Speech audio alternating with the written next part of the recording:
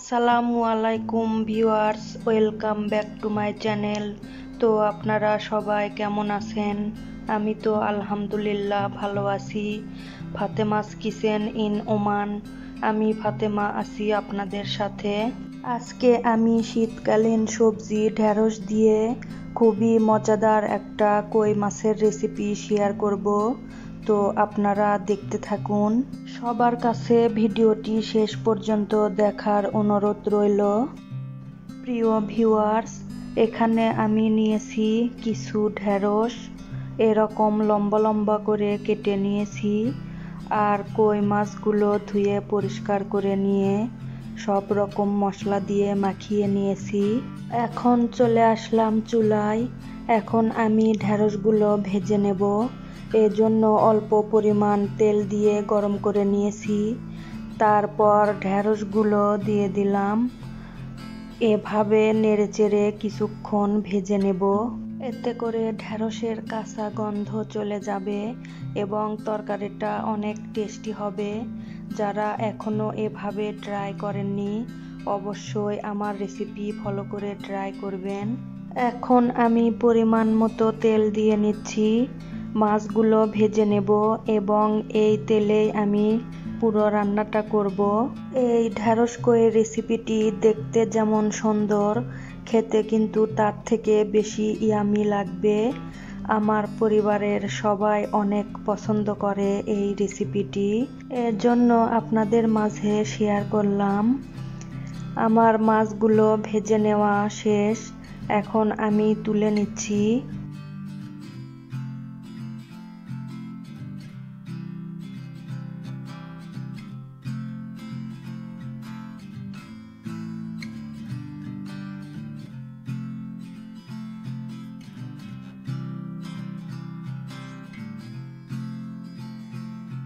মাছ ভাজা তেলেই আমি জিরা আর কালো জিরা দিয়ে ফোড়ন দিয়ে নিলাম। তারপর পেঁয়াজ আর কাঁচামরিচ দিয়ে দিলাম। এভাবে কিছুক্ষণ নেড়েচেড়ে ভেজে নেওয়ার পর আমি এখানে পরিমাণ মতো লবণ দিয়ে দেব। এখন আমি পরিমাণ মতো লবণ অ্যাড করে দিলাম। তারপর হালকা ব্রাউন কালার আসা পর্যন্ত ভেজে নেব। হালকা ব্রাউন কালার চলে আসলেই আমি এখানে সামান্য পরিমাণ পানি দিয়ে নিয়েছি। এখন একে একে গুঁড়া মশলাগুলো অ্যাড করব। প্রথমেই দিয়ে নিচ্ছি 1 চামচ ধনিয়া গুঁড়া, 1 চামচ জিরা গুঁড়া, হাফ চামচ হলুদ গুঁড়া, হাফ চামচ মরিচের গুঁড়া এবং 1 চামচ আদা রসুন বাটা দিয়ে ভালোভাবে মিক্স করে নেব।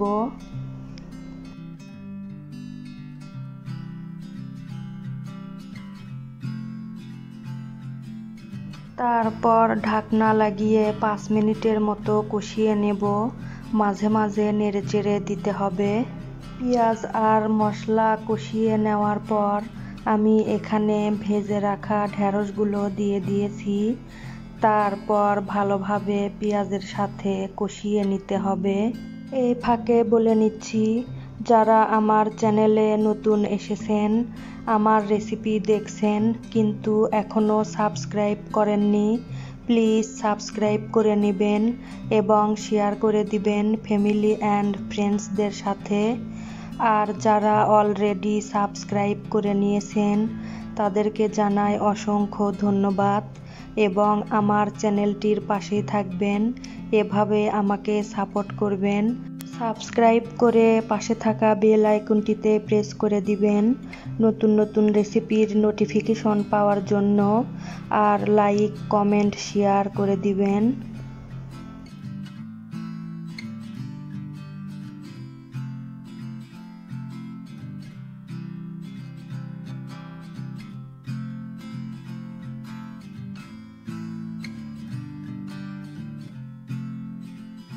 ঢেঁড়সগুলো ভালোভাবে কষিয়ে নেওয়ার পর আমি এখানে 1 কাপ পরিমাণ পানি দিয়ে নিচ্ছি।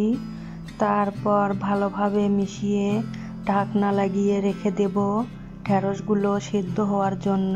কিছুক্ষণ পর ঢেঁড়সগুলো হাফ সেদ্ধ হয়ে আসলেই নেড়েচেড়ে নিয়ে ভেজে রাখা মাছগুলো দিয়ে দেব।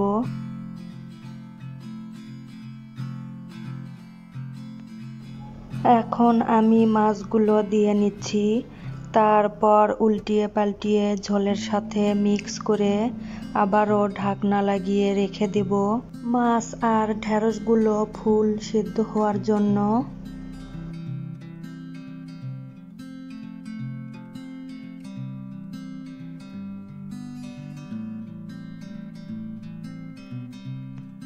কিছুক্ষণ পর আমি আবারও ঢাকনা উঠিয়ে মাছগুলো উল্টিয়ে পাল্টিয়ে নেব। এভাবে কিছুক্ষণ পর পর নেড়েচেড়ে দিতে হবে, না হলে নিচে লেগে যেতে পারে।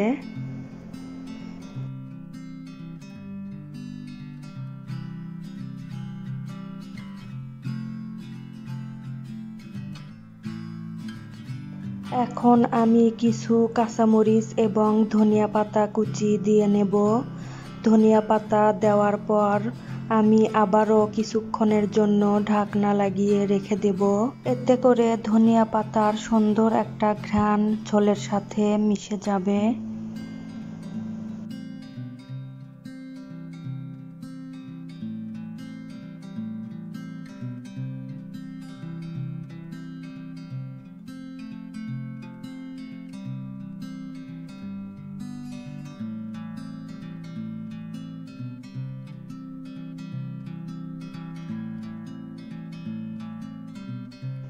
ধনিয়া পাতা দেওয়ার পর কিছুক্ষণের জন্য ঢাকনা লাগিয়ে রেখে দিয়েছিলাম। তারপর ঢাকনা উঠিয়ে আবারও মাছগুলো উল্টিয়ে পাল্টিয়ে নিচ্ছি। এখন দেখুন ঝোলটাও মাখা মাখা হয়ে এসেছে। এই তরকারিটা এরকম মাখা মাখাই অনেক ভালো লাগে। এভাবেই সম্পূর্ণ রেডি হয়ে গেল আমার ঢেঁড়স কই। এখন আপনাদেরকে লাস্ট পর্যায়ে দেখিয়ে দিচ্ছি কেমন হয়েছে আমার এই রেসিপিটি। এখন আমি একটা সার্ভিং ডিশে বেড়ে নিচ্ছি, তারপর পরিবেশন করে নেব। মাই ডিয়ার ভিউয়ার্স, আমার এই রেসিপিটি যদি আপনাদের ভালো লেগে থাকে তাহলে বাসায় অবশ্যই ট্রাই করবেন এবং আমাকে জানাবেন কেমন হয়েছে। সবশেষে সবার সুস্থতা কামনা করে আজকের মতো আমি এখানেই বিদায় নিচ্ছি। সবাই অনেক ভালো থাকবেন, সুস্থ থাকবেন এবং আমাদের জন্য দোয়া করবেন। আল্লাহ হাফেজ।